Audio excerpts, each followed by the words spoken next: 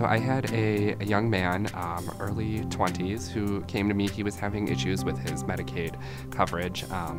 He had lost it, and he had been trying to get it back for a few months at this point, and had gone to a few different agencies and wasn't able to get the coverage back. So he landed at Covering Wisconsin, and I was able to help him get his coverage back. And actually he had been needing some medication and he wasn't able to pick it up, and so we were able to call the pharmacy together while he was still sitting at my desk, and by the time he walked out of my office, his prescriptions were ready to be picked up.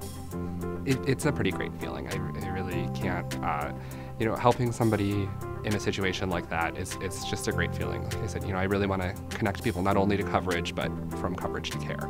And that was an example where I got to do just that right in the same appointment.